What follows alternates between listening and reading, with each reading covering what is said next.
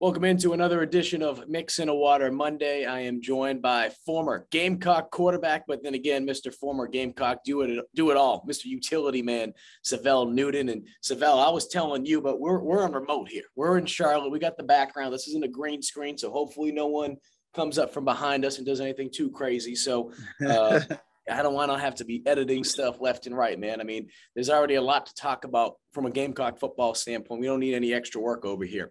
So with that all being said, everyone that saw the game Saturday night saw what happened. There's no way to sugarcoat it. We've seen from an offensive standpoint, just the progress just not being there. And then we're going to dig into that. With that being said, though, let's take a step back. This team's going into a bye week. As a former player, when you're not able to find that rhythm on offense, what is going on through your mind, and what do you do during this week to be able to improve on some of those things? Well, right now, it's just all about identity. I don't think we have established a real identity as far as this offense coming into the season. You would have thought that we would have been a heavy run team, returning the backfield with Harris coming back, and having Marshawn Lloyd coming back off of injury, and to see the other guys, McDowell, White, those guys in the spring game, and just you would think, like I said, like we would have one of the most talented running back rooms coming into this season, but just to see our performance going against, we're 4-4, but going against, teams such as, Eastern Illinois and couldn't get a run game, East Carolina couldn't get a run game established, even Vanderbilt, like those are teams that we should have definitely exploited with our running game, but we haven't been able to do that. So that's one of the things. We just don't have no identity right now. So you're going into the bye week. You mentioned it, trying to find that identity. And this kind of goes into the big picture question that I'm sure a lot of Gamecock fans have been asking for the last couple weeks. What is the issue right now with the offense? Now, you know better than anyone that question sometimes is difficult to answer, because as someone that played the game, you can look at it and be like, all right, this could be the issue. But at the same time, too, when you have a new offensive coordinator, the schemes are different. Obviously, things change up a little bit. It's tough to truly know what's going on the inside. Mm-hmm. What are you seeing, though, in terms of what's holding this offense back? Because, obviously there's talent there. There's been musical chairs at times, whether that be at the quarterback position, whether that be guys banged up at running back. We've seen it right now with Jalen Brooks out of the lineup right now, a wide receiver for personal reasons, not being with the team. What is holding this offense back, in your opinion? I mean, honestly, I just like I said, we don't have an identity. That's one of the words I might hit on 100 times. Like identity. I mean, we brought a talented tight end back, Nick Muse, and also with adding Bell and Jenkins into that tight end room, like we have a very good tight end room.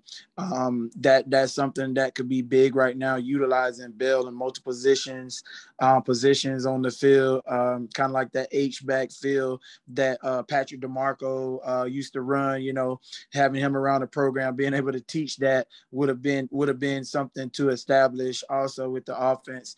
I just from what I see personally, I just think we're too just stagnant in the play calling. I don't think that there's no aggressiveness.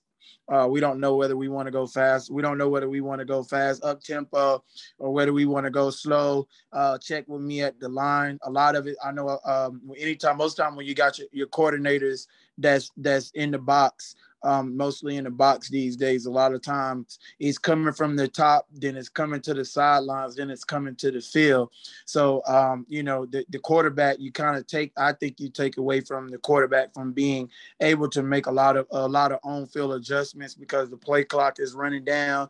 And then once you look over to the sideline and get a play, you got to run that play. So I think a lot of time what's happening is the defenses are really starting to see that. They're starting to see like, okay, this offense, once they get into it, so we don't need to show right now because we don't have no tempo. And if we get caught in this defense, we ain't a good enough defense to defend the formation in because they don't motion. We don't do a lot of motioning. Pretty much where we line up is where we play. And now in college, the era of college football that we're in, if there's no movement, there's no shifts, there's no jet sweeps, there's no, there's nothing going on. And it's a whole lot of screens, a whole lot of RPOs, which can be very confusing to your offensive line. If they're not used to it in their first year. So it's a lot of stuff that could be corrected. This bye week could be very beneficial to the team. I mean, we're 4-4.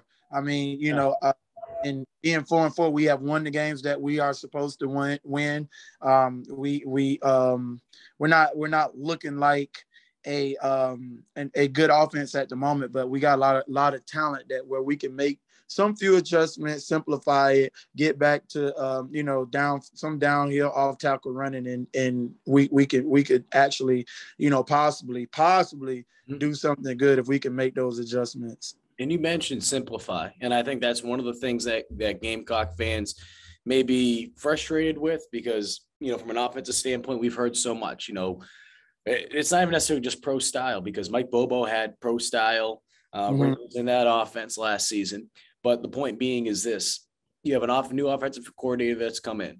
There's definitely been some growing pains that has come with whether it be the offensive line with the blocking schemes, whether it be just the way, as you alluded to, how the plays are delivered to the quarterback during this bye week. Because I think some people, look, at the end of the day, they're not going to get rid of an offensive coordinator in the middle of the season, especially not in the first year. And if they do, then I'll put my hand up and I'll say, you know what, I was dead wrong. I just can't see that happening.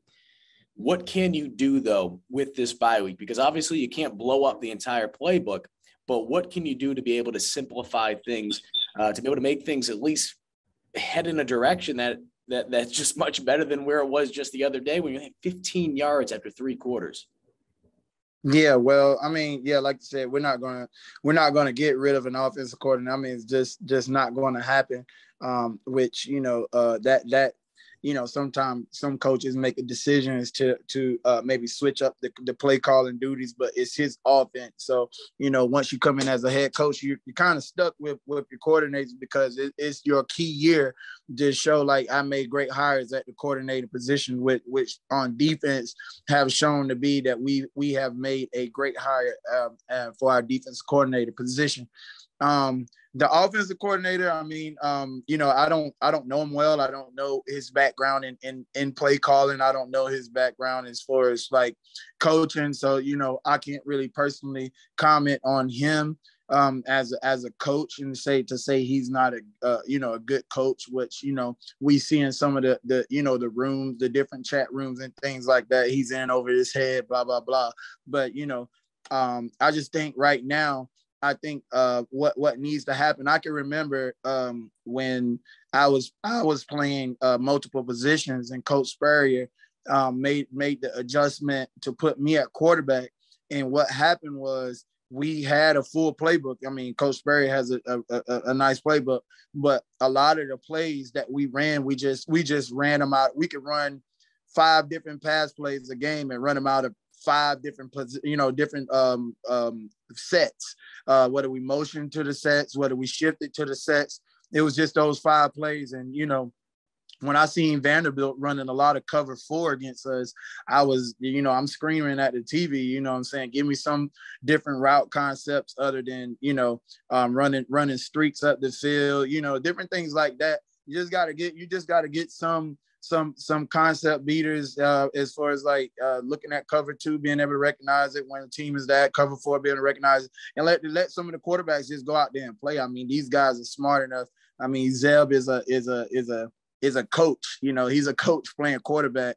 Dowdy has had the opportunity to be around. I mean, he played in a very complex offense at Myrtle Beach High School. So these guys and Brown coming in, all these guys can make the calls, they can make the adjustments, they can make the reads, they can make the throw, but they need some form of like security as far as, because we can't even establish a running game because I don't think the offensive line has fully, like you say, fully got the concept of what's going on. So I think if you simplify up front, if a run play is a run play, keep it as a run play. If a pass play is a pass play, let's make it a pass play. Maybe exit out of the RPOs right now because that's not working. Yeah, we look very confused on film. If you ever watching a game, just rewind a play after it's done while we're calling another play and watch the offensive line blocking up front. You got, you know what I'm saying, if you see three to four down linemen and we're triple teaming the nose guard, that there alone shows me that we're confused as far as the direction in our blocking scheme up front. So I just think maybe in this week off, if we can establish, like I said, we can establish some form of simplified concept on offense, I think we have the talent. And that's where many argue with me saying we don't have the talent, but I think we do have the talent to be competitive for the rest of the season. So let me ask you that, because I do want to go back and ask you one more question about the offensive line in a second. But obviously, you and I, we tried to have a little conversation last night about talent. We didn't necessarily agree, or you didn't necessarily agree with what I said when I said the South Carolina doesn't have the talent like A&M right now. We knew that. You didn't necessarily agree with me, and that's all right. And that's why I wanted to have you on, because every time we talk, it's always cordial. So let me ask you this. What makes you feel that from a talent standpoint, South Carolina is on the same playing field, I should say, as Texas A&M? Because definitely there's no question. I mean, you look at Mbare, you look at the season that Jalen Foster's having. I mean, shoot, you can even look at the punter, Kay, and the way he's playing this season. I mean, that's another guy that should be able to get All-American mentions this year. I know Foster was on the midseason one. Mm-hmm. There's talent on the board. But where do you disagree in terms of the talent that they have to be able to compete against some of these teams right now? Because I think that's obviously one of the difficult parts. You're trying to be able to get this team that, obviously there was a lot of open roster spots this offseason. So from across the board standpoint, I just feel like the talent level is just not the same with A&M right now. But I don't think that's any fault of the players that they do have in there, because there's obviously some talented players, and then obviously a coaching staff that didn't necessarily recruit these guys. Well, I mean, when I look at things, if I'm coming in as a head coach, I'm first thing I'm doing is assessing talent to see what type of guys I got, what type of dogs I got to go in the fight with, to go to war with, and everything like that. And if you looked at our roster coming into the season, you saw as much as talent as around the SEC. I mean, we've been beaten down with for the past 2 years with playing the toughest SEC schedule almost in the whole nation. So, we've been able to hone that talent to go against these tough schedules, to come in and have a defensive line that's full of experienced guys like, Pickens, like you said, Mbare, Big Ellis, my guy, and to bring in a sack leader that led the nation in sacks from Georgia State, and we brought in a lot of guys. You got Staley that's coming back, and then to have our secondary with talent that's just as talented as I would say Cam Smith is just as talented as those two guys that went that's playing in the NFL now, believe it or not, on the corner, and to have Dow come in and he's been experienced, and we just got the talent on defense. When you go to the offensive side of the ball, we didn't lose but 2 offensive linemen. Mm-hmm. We lost 2 offensive linemen up front. So what is the issue to say that we don't have the talent? This is the same team that blocked for Kevin Harris last year, which Kevin Harris is still here. We gained Marshawn Lloyd back. We added on a speedy guy that we hadn't had around in a long time, like McDowell. We got White that could come in and gash on third downs for third and short, that could catch out the backfield. You look at our receiver core. Our receiving core, we have a more of a established core this year, instead of just having Shaw Smith, instead of just having Debo or Brian Edwards, those guys that have been solo guys. Now we got a core where we can spread the ball around, with Leggett coming in, showing that he's been missing the action. You got a 6'7" freaking nation in Jenkins that we're not even utilizing. I mean, we haven't thrown him a fade ball yet from what I've seen as far as like on the offensive mind. We got Muse that's been back. We got Bell to come back. So where is the talent that's not enough? We should not be struggling with East Carolina. We should not be struggling to put up 200 to 300 yards against Eastern Illinois team. We shouldn't be in a ball game, a dogfight with a defense out the bail us out against Troy. But when you look at our talent across the board, we can't necessarily say we don't have that talent. With Birch being a 5-star, you got so many guys up front that our defensive line, like, I'm pretty sure if you take our offensive guys and switch them over, put those guys, even if you take them to Vanderbilt and wherever you take them, I'm pretty sure that all of those guys will be starters there, or even at Kentucky that beat us, that's been pretty good this year. So I'm not sure where we're missing talent, in what position, to have a kicker that's the best kicker in the SEC, to have a punter that's the best punter in the SEC. Where can't we line up with Texas A&M and beat them? Where can't we line up with any team other than Georgia and beat them? We should be in the games every single game. We should not have 11 yards, 15 yards in a half. That there, right along, I don't care if I'm the head coach, I'm pushing the button right there. At halftime, that's unacceptable. So, talent-wise, we have all the talent to win. I looked at this team and said we could have competed this year, especially with a guy that's up-tempo, up with the energy that Beamer brings to the game. So I have no idea where we are missing talent. I don't see no talent missing at all. And I'm not one, and I'll probably get slapped for saying this because I'm working at Gamecock Central now. So I know, recruiting and this and that, 4-star, 5-stars. I'm going to be honest. I could give two rat's asses about all that stuff. I can say that now over at this station, this website.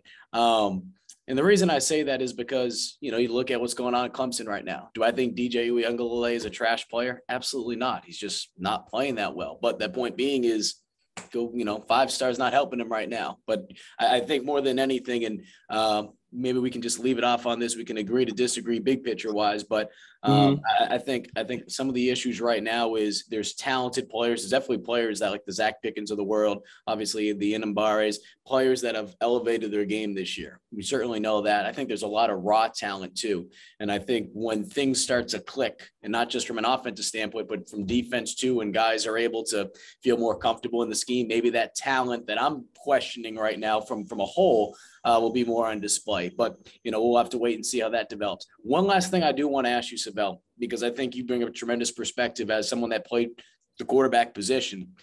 And I'm not asking you to necessarily throw QBs under the bus here. I know that's a special fraternity. But my question to you is this.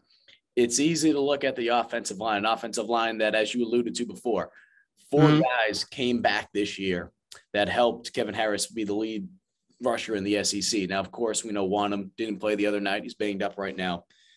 Offensive line has been shaky this year. Offensive line looks like they're continuing to learn the blocking scheme, and they're having trouble picking that up. But with that being said, from an offensive standpoint, from a quarterback, how much of it can be sometimes not just on the offensive line from a blocking standpoint? It could be on the quarterback. Maybe he's not able to identify something pre-snap. Running back, maybe he's not picking up a blocking assignment. Tight end, maybe he's not blocking down on plays. When you look at it, and I know, I'm asking you to go through every single game, every play, but just big picture of it all, how much of that can make a difference? Because I think some people just want to simply blame the offensive line, and that's not to take the blame off them. They certainly could improve their game as well. Well, I mean, when you look at when you play in a quarterback position, man, it's like once a play is called, you're the coach. Like it's a week long of studying film. Half of the time I was asleep, so I'm gonna be honest. So I didn't really study film. I just went out and played. I already knew I was gonna get sacked or have pressure coming against me. But seriously, when you got these guys like I said, Dowdy, Zeb, and Brown, these guys know how to adjust. They know how to adjust. They've been doing it their whole career. But actually, when you get into the play clock, once the play clock is under 10, there's no time to make adjustments. We run up, we line up, we get set, we're in a set, and by the time you get to play from the box the sidelines, to the field, the quarterback has no chance, no time to make adjustments. He has to go with it. Or run the risk of getting a penalty, 5-yard penalty, which stalls the offense anyway. So a lot of time, I just think it's on the quarterback, but also the quarterback only can be a coach on the field if the coach allows him to. I was watching the Clemson and Pittsburgh game, and I know we're talking about more talent as far as like experience. When you watch Pickett, I mean, he got to play no more looking at the sideline. Like he's on the field making adjustments.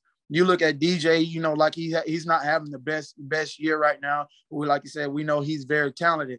These guys are making the adjustments on the field. I don't see our guys making these adjustments. I know one time when in interview, I can't remember who the interview was with, but I seen that Coach Satterfield said that these guys have the ability to make play checks at the line, but we don't give them enough time to make play checks. So if they do play check, the offensive line never has a chance to make their calls up front, to identify the front, identify the mic, to do all these different things that you have to do when making a check. So a lot of time it is on the quarterback. Most of the time it is on the quarterback, but the only reason why it's on the quarterback is because of the sideline, because the sideline is late getting the plays in. And I think we need to establish, are we a tempo team or are we a huddle team? This year, we might need to be a huddle team. Mm-hmm. We might need to go to the huddle. We might not need to just come out in a set. We might need to say, okay, let's try the huddle. Let's see what it works like. Let's get a play. Let's come out of the huddle, know the play, make the defense adjust to us and run plays. But right now, the quarterbacks are making the offensive line look like crap, and the offensive line is making the quarterback look like crap. But the only reason why they're probably looking like crap is because of what's going on from the box to the sideline to the field. So like I said, it's not a talent issue. Definitely not a talent issue. So people can stop saying we don't have a good enough offensive line. I would have took that offensive line and did some damage did some damage during my days instead of playing with 3 or 4 walk-ons starting when I was the quarterback. So like I said, we have these guys that can make plays up front, but they're not getting the calls in. They're confused. I talked with Jamon Meredith. He sees confusion. He had some time in the NFL and he was my offensive tackle. So we talk a lot. So it's just confusion. And once you eliminate the confusion, simplify it, slide right, slide left, get some cuts in, pickups and things like that, and just let the guys play football instead of trying to, bring that NFL vibe to the college game. Sometimes it just doesn't work. Mm-hmm. And once it just doesn't work, you just got to make adjustments. So this is the week. We're sitting here at 4-4. We have an opportunity to, win 2 games, sneak 2 games in, but the playbook has to be simplified and it has to be, able to transition from, like I said, from the box to the sideline to the field. Otherwise, it's on the quarterbacks because the offensive line only can do what is called. So it's a lot of confusion that I'm seeing. Well, that is why you the man. You got the beard growing out. By the time football season rolls around next year, that thing might be on the ground. He's Syvelle Newton. Appreciate you joining us on this week's edition of Mix in a Water. We will continue to keep you updated all bye week long and get you ready the following week for the Florida game. Guys, have a good week.